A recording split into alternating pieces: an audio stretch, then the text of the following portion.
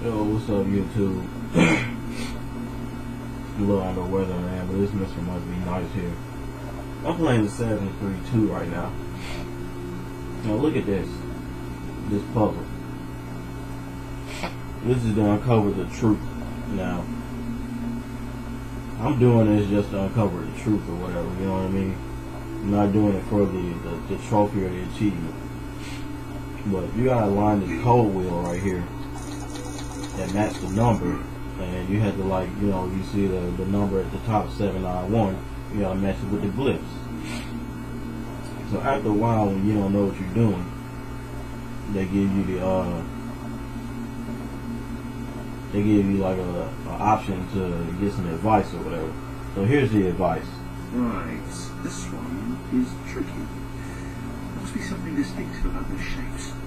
Something on them that we can count. Now, I take that advice as counting the lines on the glyphs or whatever. And in here, there's only one symbol that'll match up with 9. And that's the 3 triangles. That's 3 points. 3 times 3 is 9, right? Alright. I'll try to line it up real quick. Line the code wheel. Put the 3 triangles on 9. Alright, match up to 7 according to the code wheel.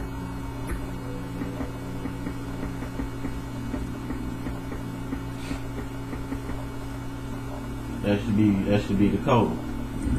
Wrong code. Now, I'm about to go look at a game guide somewhere. I'm gonna go look at a game guide somewhere, man, because there ain't no way possible. But you look on here in the trophy collection for Assassin's Creed 2. Alright, where is it at?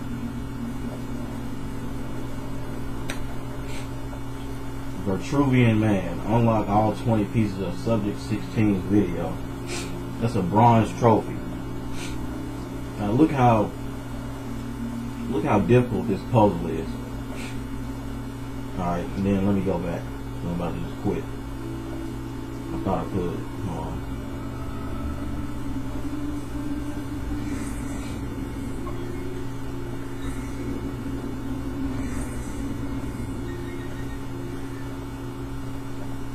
Alright, you go back to the database. And then there's the truth. There's 20 of those puzzles. The first couple, they're not even that hard, you know what I mean? And then you get about the 5th or 6th beast of puzzle, really. And it's like, it's ridiculous, man. Trophies and achievements, man, they just trash. And then I was like on PlayStation University, and somebody was saying trophies are better because all around you can tell that somebody tackled a harder achievement if they got a gold or a platinum.